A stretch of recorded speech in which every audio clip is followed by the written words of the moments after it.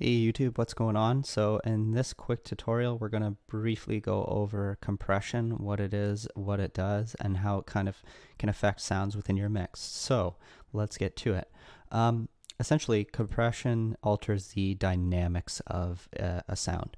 So when I say dynamics, the dynamics of a sound is basically how quiet the sound can be and how loud it can be. So if you have a sound that's say very quiet to begin with and gets louder, and like let's say it maxes your meter out or something like that, that's going to be a very dynamic sound, right? There's a lot of space in between its quietest point and its largest point, a lot of amplitude there. So compressor can be used to basically alter the dynamics of a sound, which can translate well in a mix, and make elements a little bit more punchy or kind of bring them out with more clarity, depending on how you use a compressor, your compressor. So if I go into my kick here, I have an M-class compressor loaded up, just for this example, and right now it's bypassed. So I'm going to press play. We can listen to the kick. Okay. Nothing too special there. If we go into Spectrum Analyzer here and check out its frequencies, you can see that there's a good portion of energy right here. And that's because, you know, kicks have a lot of bass in them, and that's bass right there, some of the low end frequencies.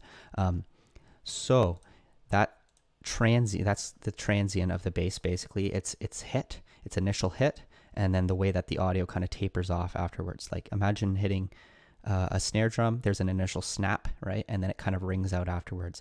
Transients are what make sounds different, and with compression, you can basically alter the transient. So if I had, let's say, somebody playing acoustic rhythmic guitar, and I wanted to control the transients, and I wanted them to kind of be snappy within the mix, and I wanted the strums to be light but kind of prominent, but without too much difference in amplitude. So let's say the player wasn't doing a very good job and strummed harder at one point than another, then there's going to be a difference in volume. If you want to control that volume, you can do so with compression. And so yeah, let's get into it here. Basically, you have all of these knobs, which are common on almost all compressor that's out there. So your threshold dictates when your compressor turns on. So -36 dB, if there's a sound that goes above -36 dB, this compressor will turn on. Then you have your ratio, which dictates how much the audio above whatever your threshold is set to is squished by. So any audio above -36 decibels is going to be squished by, at this particular point at least, a ratio of 4. So it attenuates, it makes the signal quieter. And then your attack tells your compressor when to turn on, and release tells it when to turn off. So you can adjust these to taste. So basically, in my scenario before with the guy who's playing acoustic guitar and strumming away, if you want the strums to be prominent but controlled, you would have a fast attack, right? You want the compressor to be on at all points, affecting the way that he is playing, basically, the sound that is generated.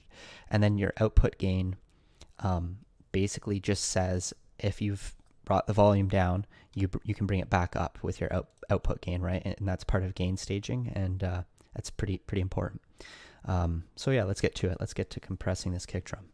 So basically, this is kind of a cool trick for beginners. You can set the threshold all the way down, and you can set your ratio to infinite and your attack to very quick and release quick as well, just because we want this to be really prominent, the effect to be prominent. So there'll be a click when I turn this compressor on, and we should actually be able to hear at what point the transient of the bass drum, so that the meaty part of it isn't affected, but the rest of the signal is, and you can hear that with the click. So let's get to it.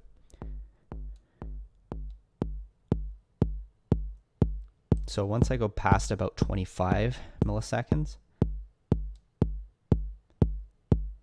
there's not too much of a difference.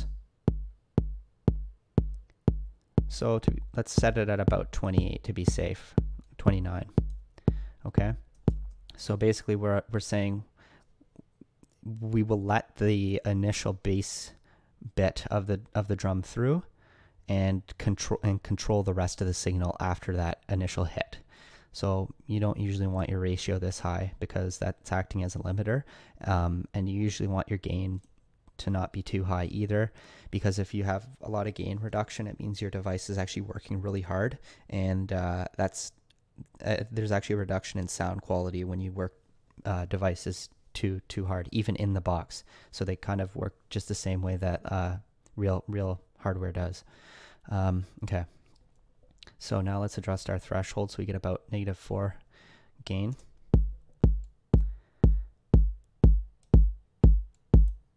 That seems to be okay.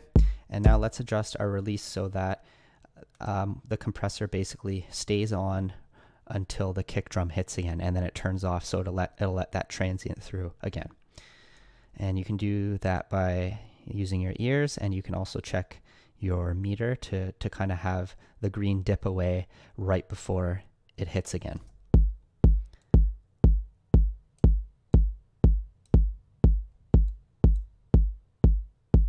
So that seems pretty decent, 205 milliseconds. For example, if I was to turn this up to 600, the compressor is basically going to be on the whole time.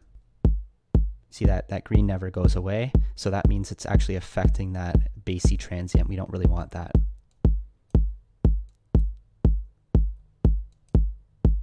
So that's okay.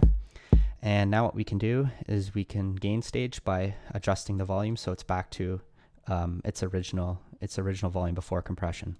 So use your ears for this, but your meters can help you too. Your ears are the best source most of the time.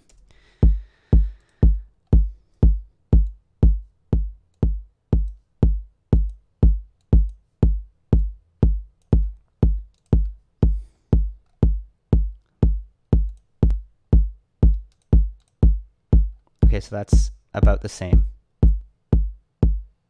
Now you can kind of hear how the drum becomes a little bit more prominent, right? There's a bit more body to it. It's a bit a little bit clickier, I guess, and almost just a bit fuller, really. Right? So you can imagine if you have a lot of other components going on with your mix, how that would help the drum kind of peek through.